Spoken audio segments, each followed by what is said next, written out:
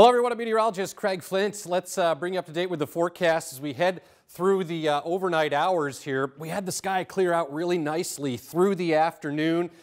Cold front has swept to the east, so that's ushering in noticeably cooler air. So I think low temperatures under a good deal of clear sky tonight drop into the low and mid 40s for the city and right near the Lake Erie shoreline, and still winds out of the south and southwest between 10 and 25 miles an hour. Friday I don't think's bad, okay? We'll start out with a good deal of sunshine. Clouds will start to fill in as we get into the afternoon, and by the finish of the day, chance of a rain shower, but temperatures are still in the upper 50s to near 60. Then Friday night, blustery and colder, rain showers and some wet snow showers mix in over the higher elevations, probably south of I-90, not for the city. Saturday, showery day.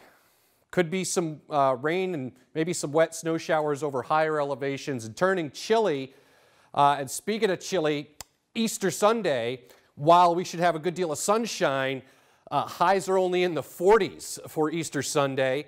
Showers by Monday up near 50 and then back down again by Tuesday with rain and wet snow showers, low 40s before a little bit of a bounce as we go into Wednesday and Thursday.